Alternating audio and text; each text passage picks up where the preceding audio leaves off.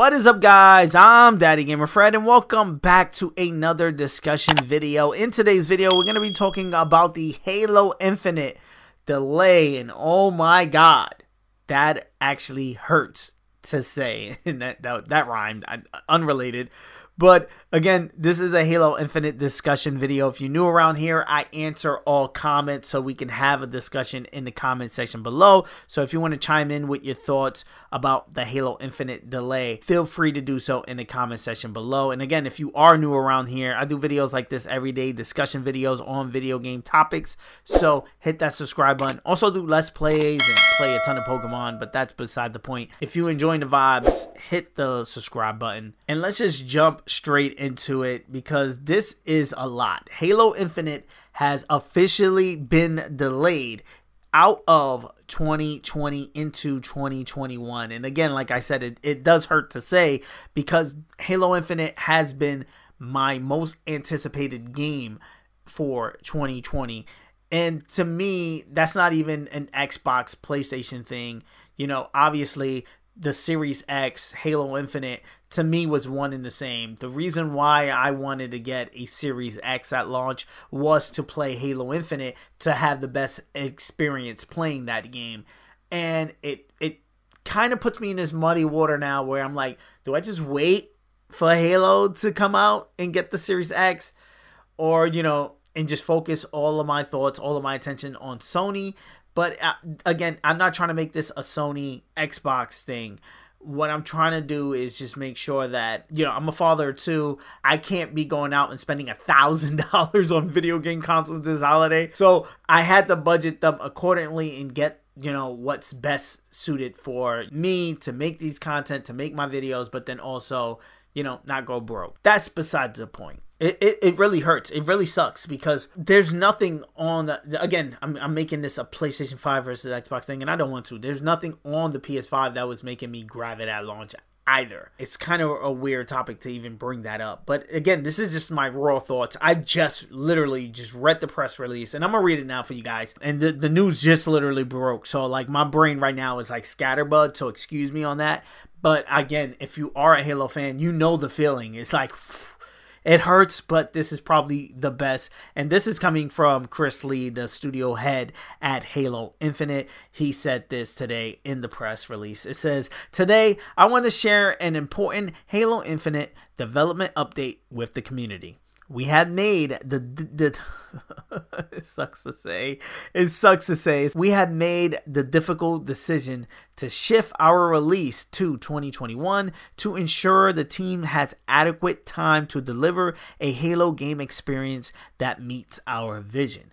The decision to shift our release is the result of multiple factors that have contributed to the development challenges, including the outgoing related impacts affecting us all this year. I want to acknowledge the hard work from our team at 343 Industries. Shout outs to the team at 343. Hats off to you guys. I can't wait to play this game. This is an unfortunate speed bump on the road, but it's just a speed bump. You can just drive past it, and you know, we're gonna move on from this. But again, it definitely hurts. It says, "Who has remained committed to making a great game and finding solutions to development challenges. However, it's not suitable for the well-being of our team or overall success of the game to ship it this holiday." And again, that's a great call. They don't want to go into crunch, especially while everyone's at home. Like, who knows what that would actually mean? People will probably be working 24 hours a day just to, you know, get their vision of what this Halo game is in the game. And, you know, that working at home environment, it's probably worse for crunch workers. And they don't want to do that to their workers. And to be honest, 343 doesn't deserve to be working under conditions like that. And I don't know if they're going to wait till they can reopen maybe, or reopen lightly and have a couple of people come over the studios slowly at a time and work in-house, because there's nothing that beats in-house game development. I think working from home must suck, especially on a big AAA game where there's a ton of moving parts and ton of stuff. There's tons of people working on tons of things at a time, and it must suck doing all the talking and, you know, discussion via Google Chrome, you know, on a chat screen. It says, "We know this will be disappointing to many of you, and we share in that sentiment. The passion and support the community has shown over the years have been incredible and inspiring. We wanted nothing more than to play our game with the community this holiday. The extra time will let us finish critical work necessary to deliver the most ambitious Halo game ever at the quality we know our fans expect. Thank you for your support and understanding, Chris Lee, studio head, Halo Infinite." And again, it's super hurtful to even like to think about the negatives of this. We should be thinking about the positives. The game is gonna, I'm gonna just say it, is probably gonna look better. Coming out of that initial gameplay reveal, a lot of talk was like, hey, you know, the graphics look bad. It doesn't look next gen. And I was right there with you guys. And I was like, you know, this is probably an early build of the game. They're showing it looking like this because it does look fun. And it did look fun. I can't wait because it does look fun. Granted, I knew once I had it in a Xbox Series X and all the bells and whistles was done, everything was graphics on the max, it would probably had looked better. But again, to me, the graphics wasn't the biggest issue. And I don't think they're delaying the game just to make the game look pretty. I think there is stuff behind the scenes, probably with multiplayer, because they have yet to reveal the multiplayer. And that was a big thing. There was a rumor going around that they were like, hey, you know, multiplayer won't be around that launch. And then everybody was like at the, you know, 343 and at Microsoft there, it was like, nah, it's going to be at launch. That's a bad rumor. Don't believe it. This, you know, delay is kind of like pushing back up on that rumor. Like maybe there was issues on the multiplayer side of things and they needed more on hands, in studio, hands on with the game, and they can't do that from a work to home, you know what I'm saying, environment. They need to be in the studio working on the game, and they can't because of everything that's going on in the world right now. So that just sucks. That's a wrench that nobody was expecting this year. I could understand this delay. It just hurts so bad because, again, if you watch my reactions to Halo Infinite, like I literally cried watching the trailers and stuff like that, and it's just because Halo has helped me through a lot of my hardest, you know, darkest times in my life. So I do want to see the game get through this, be the best it could be. And as a fan, I'm willing to let them work as long as they need to ensure that this is what they want to deliver as a Halo game. Again, this is just my first thoughts, my first reactions to the Halo Infinite delay. It sucks, but, you know, 343, I'm pretty sure they know what they're doing. They want to deliver the best Halo game ever.